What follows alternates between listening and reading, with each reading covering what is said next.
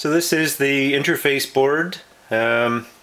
It plugs in place of the 82C55 IC in the CAM3. This is one of the 82C55s in the standard 40-pin dip package, which has been pulled out of the CAM3 board. And the spacing of the pins on the interface board exactly match. So this just plugs in where that chip came out of. And on the back of this board is the small surface mount version of the 82C55.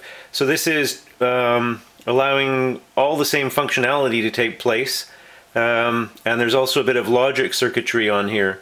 So when the switch is open, all the logic circuitry allows the onboard 82C55 to behave just as it as if it was the large chip. When the switch is closed, the logic switches and the 6 control lines are coming from the PC instead of from the Z80. And you interface this with the 8 pins across the top. The end to here are the switch and ground, and the other 6 are the step and direction for each of the X, Y, and Z axes.